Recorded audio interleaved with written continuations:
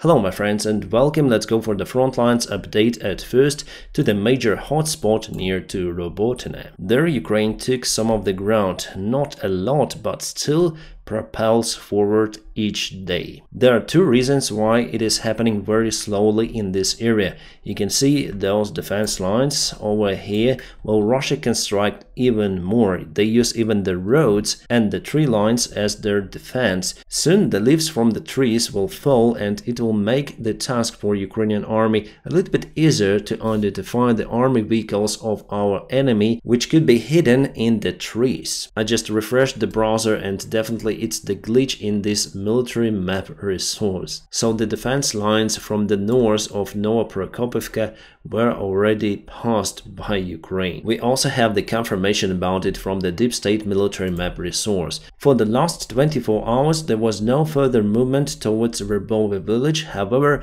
still Ukraine has the success over here by penetrating the Russian defense, so I expect that we're gonna advance very soon. It is not happening today because Ukraine lost quite a lot of the armored vehicles near to Verbove in an attempt to get this village under control. Now it's time to regroup the forces and advance, but a little later. Generally speaking about the front lines, we see just two of the points where Ukrainian army still pushes the enemy out from their positions.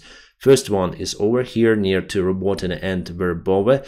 The second place is near to the Bakhmut, the southern part. Klishivka and Andriivka were liberated not long time ago. It means that Ukraine finally decided to concentrate the forces at least at two major points to perform the counterattack. Before, the military officials from the United Kingdom and the United States of America advised to Ukraine to concentrate at one particular point all of their resources, and I would support that. It looks like Ukraine has no other choice because the weaponry we have is quite limited, so we are able to penetrate the Russian defense lines, but only in particular point, for example here. Before, Ukraine also successfully advanced over here, taking few of the villages under control, but the main defense lines of the Russian Federation is quite far away from the actual battlefields, and what it will give Ukraine going to Mariupol or Berdyansk, the main goal for us is to take Tokmak, liberate it, and then go to Crimean Peninsula. As you already know, this is the vector, but here are the most powerful Russian defense lines. Speaking about the Bakhmut city, I see this vector of Ukrainian counterattack. On the north, the counterattack stopped because Russia reinforced this area and the crucial heights are still under the Russian control. So I don't see the nearby perspective for Ukraine to encircle the Bakhmut city. And even if this task will be successful, if Ukraine liberates what remains from the Bakhmut city, still Russia has the major defense line over here, they have supplies, so I would say that Bakhmut is more tactical goal than the strategic one. Russia constantly sends new reinforcements to the city, to this part, and Ukraine successfully demolished them, but we also have losses unfortunately. According to the information from the Ukrainian intelligence services, Russia is up to announce the new mobilization of around 700,000 men. Leopard 2 again disabled. No worries my friends, everything is alright with that tank. Before we go to the story, let me tell you about the sponsor and the partner of my channel. Yes, it is the Atlas VPN. They have the special deal that was made especially for my followers, where you may get the Atlas VPN Premium for just $170 per month plus 6 months for free. I use the Atlas VPN all of the time on all of my devices. Let me tell you why. It has military encryption standards, strongly securing your data and your devices from being reached by government, unwanted ads, and also hackers. Yes, you may say hackers, why do they need my account? Well, actually, my friends, I got personal experience that my pilot blog channel dedicated to aviation was hacked. Then I was using public Wi-Fi. All of my videos were deleted, and after that hackers told me to send Bitcoin for them and they will open access to my own account. I didn't transfer anything and just started the new channel with the same name. And obviously after that case I use the VPN all of the time, and for me personally Atlas VPN is the best VPN out there. It has a security breach device monitoring feature, so it alerts me that someone tries to reach my device. Then I use the public Wi-Fi. Then I see that message, I disconnect from that public Wi-Fi. Atlas VPN is very fast. It guarantees you the best streaming connection, then you watch movies on Netflix. And also by changing your virtual location you may get access to watch all of the movies, all of the series on Netflix platform. It helped me a lot. And now my friends, please check out my personal link or scan the QR code available on the screen, where you may get the Atlas VPN Premium for just $170 per month. Plus, you'll have 6 months for free. This is the best offer on the market from all of the premium VPN services. Plus, Atlas VPN also helps Ukrainian army. The last year, they donated more than €1 million to buy the special radars for Ukraine. Alright, about this Leopard 2A4 tank. It got stuck around 2 months ago, and now Ukrainian army moved forward, so our guys were capable to take it out from the mud. And this is how it was done. The tank is okay, it is even running on its own power again. Remember how Russia lost many of the armored vehicles and tanks during the February attack on Vuhledar? Well, according to the latest information, we know that General Commander of the Russian military Gerasimov was in charge of this operation. This information was also spread around the Russian media resources. There were some rumors that Gerasimov is a very talented commander, but now we know that it's truth. Probably Gerasimov is doing it again. I don't have the other explanation. The Russian army still tries to attack the Ukrainian defense near to Novaya-Horivka. They took this village around 1 month ago, but later on were thrown back by Ukrainian defenders.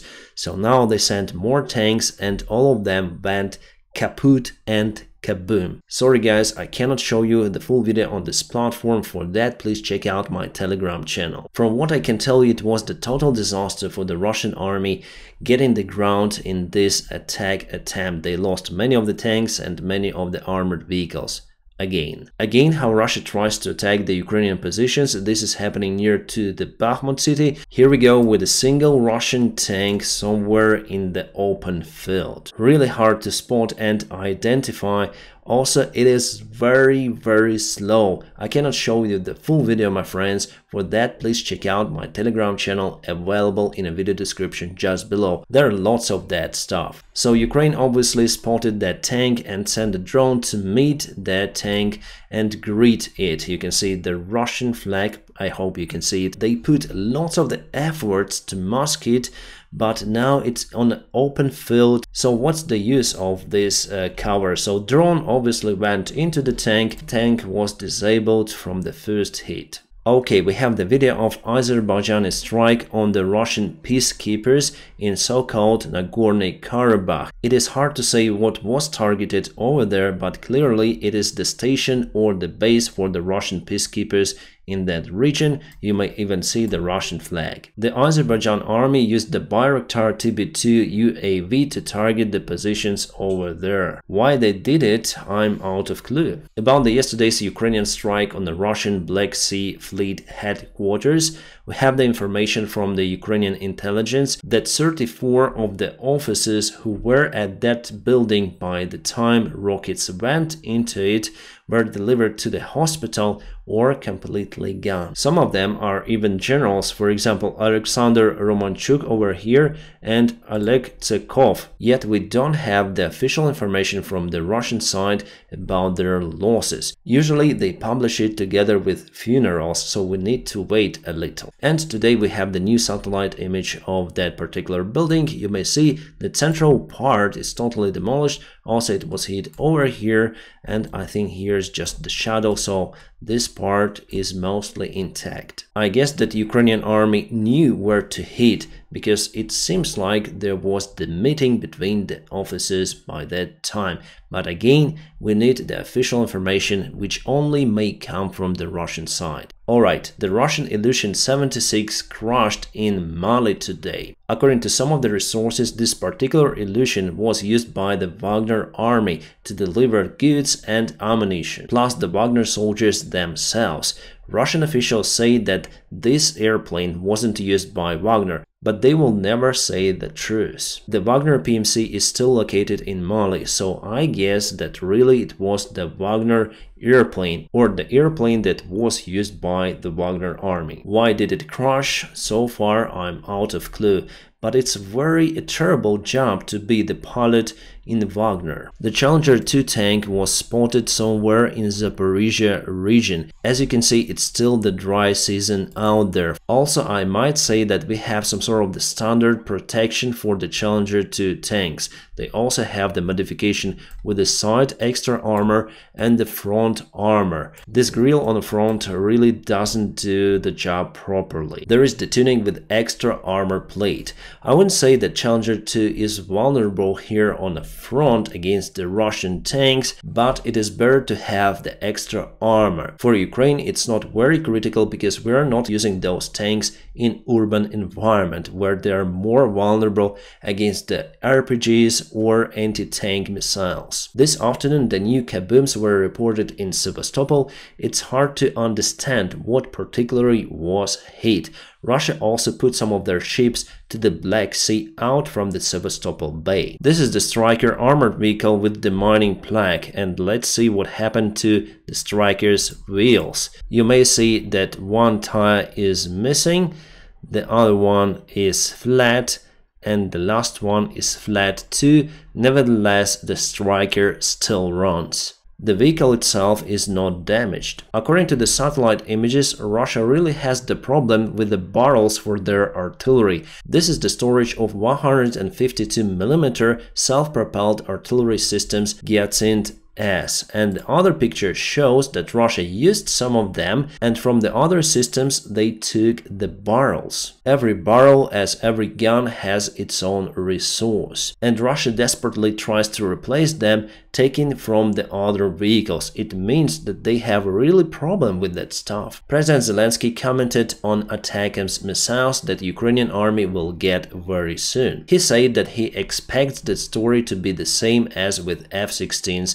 fighter jets. Hopefully he is right, and it is just the beginning of delivering the long-range missiles to the Ukrainian army. By the way, according to Financial Times, President Joe Biden decided to supply those missiles to Ukraine even before President Zelensky visited the United States of America. It also looks like the United States of America wants to supply the weaponry to Vietnam. That's how the story changes, my friends. Yes, many years have passed since the Vietnam War, but now America wants to supply even the fighter jets to Vietnam. All because of the China, obviously. Vietnam could be the ally of the United States in the region. The new technological Russian armor that they use to protect their helicopters, probably they're just running out of tires. This is the Russian school geography book that they used to teach their children. So they call the North America not the North America, but Anglo-Saxon